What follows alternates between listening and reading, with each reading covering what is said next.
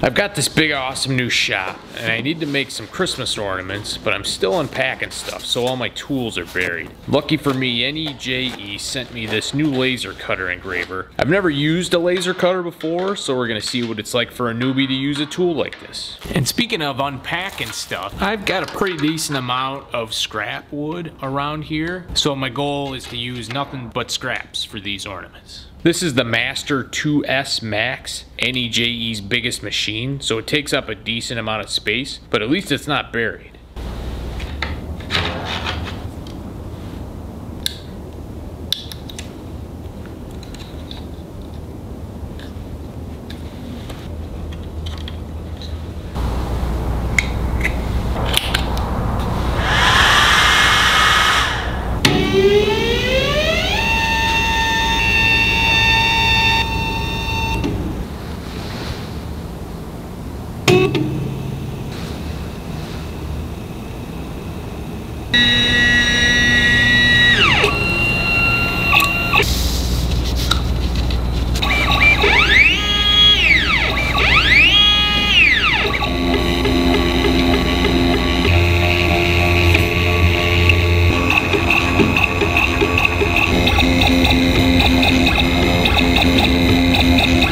I stopped this early because I had to run, but this went great for a first try, I think. The app worked just fine and was actually neat to be able to adjust things in real time, like jacking up the laser power.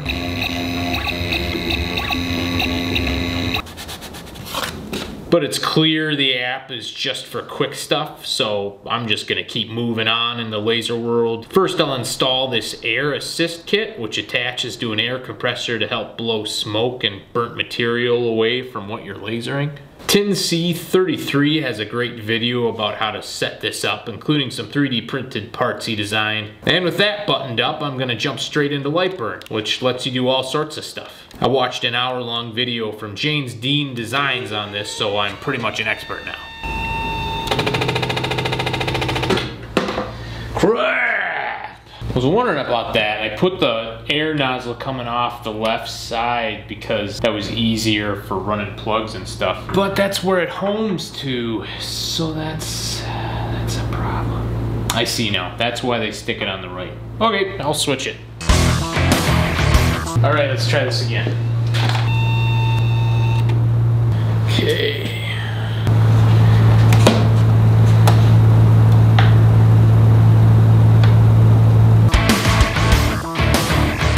We're back.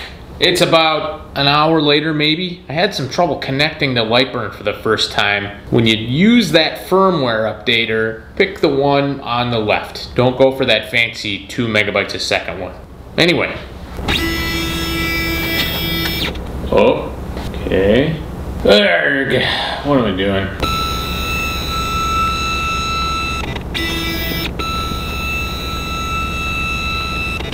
I don't know.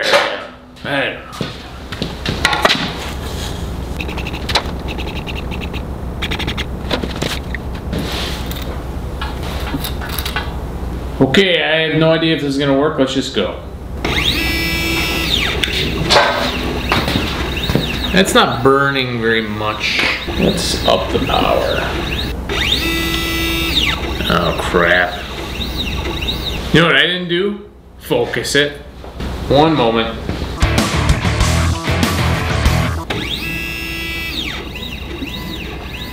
There we go.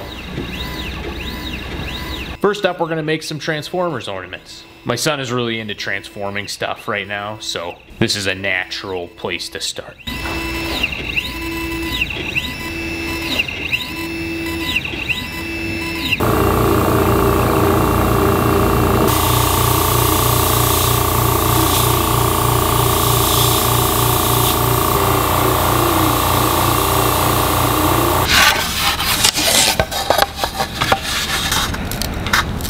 Well, that was 3 passes at 100%, and you can see it didn't cut all the way through.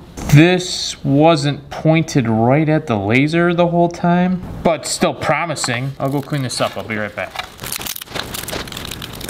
If I didn't show you the back, that'd look like a 100% success, but had some splitting. This is still a win. I mean, that looks pretty awesome.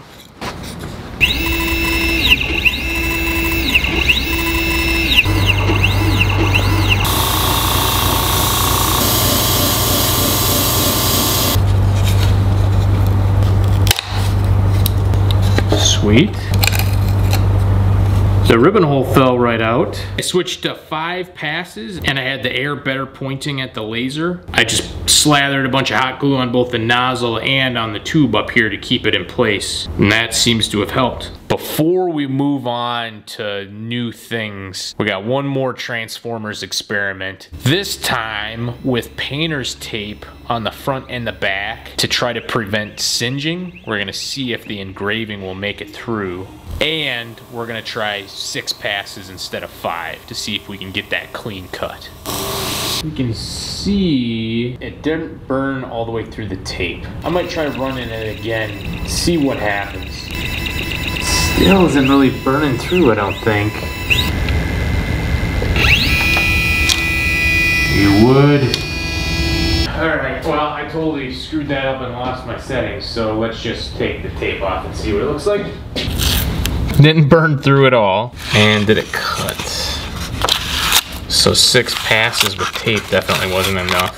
It did protect it though from getting any burn marks or anything on the back. I guess we'll just leave the tape off the top and we're gonna try it again on the back, but we're gonna move on to a new project. And for that next project, let's try a photo for an ornament. I'm gonna pick a photo of someone who I admire, and that's Octavia E. Butler. She was an amazing sci-fi author, and if you like fiction at all, you really should read her novel Kindred. Such a good book. Well, this looks no better in real life than it does on camera. It's really light, I'm surprised. I'm gonna bump up the power and just try running over the same thing again. Well, that looks a lot better. A little more polish, I think we'll get there. I'm gonna call that a win for now, though. But how is the burn through for the cutout? Well, we'll try another pass. That was almost pain-free. You might be wondering about ventilation. How bad is the smoke from this? Well, it's way less smoky than I thought it would be, but it's enough to irritate your lungs and stuff. So I've got a door open, got my mask on. Ideal state, you're gonna wanna plan on having a vent tube out of your house or through an air filter or something like that. You're definitely not gonna wanna run a laser cutter in your house without some sort of plan for this. For this next ornament, we're just gonna try a fancy cut. I've got the tape on it because we're not doing any engraving, so this really should only help protect against singeing. Whoop, my hose popped off. And we're gonna do 8 passes. I just really wanna see this thing have a clean cut. Oh no, dang it.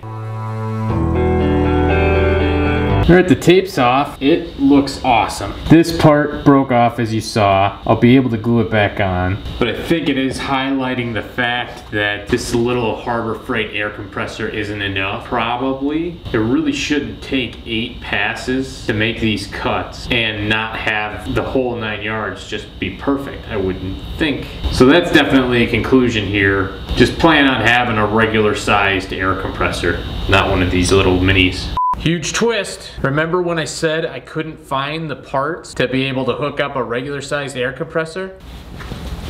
The 17th pass around the shop was the charm. So now I've got the tube hooked up into this nozzle adapter thing. I'm just gonna clamp the handle going, and then that runs to my air compressor, and I'll set it to the right pressure from there. So that means one more test. And I guess that means I should take my passes back down. Let's start back at 5. That took about an hour. Let's see how this turned out. Nope.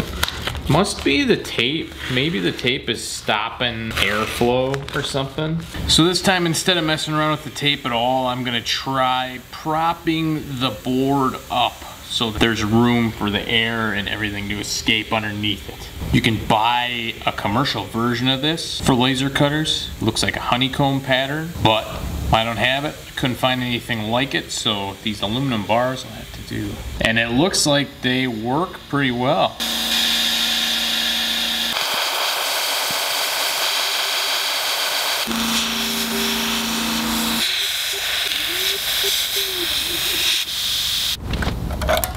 Oh, look at that.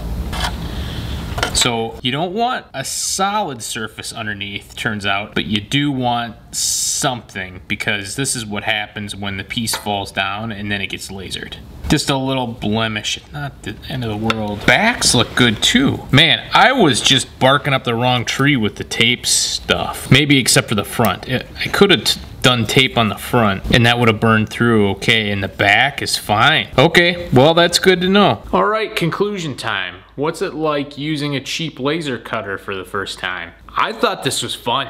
What you get out of it, it just seemed so cool. There's some severely easy wins available with basic art. Even though the photo engraving was tricky, there's so much potential there. Light burn was fun to use. I think if I was somebody thinking about getting one of these machines, especially versus far more expensive CO2 lasers, I would get that Honeycomb, get the air assist. You need a full-size air compressor. And if you're like me, you're gonna wanna prioritize building an enclosure, because it is a little nerve-wracking having that laser blasting around, even though the glasses should keep you safe. And the enclosure would also help handle the smoke. And that's pretty much it. Have fun. Good luck. Thanks for watching.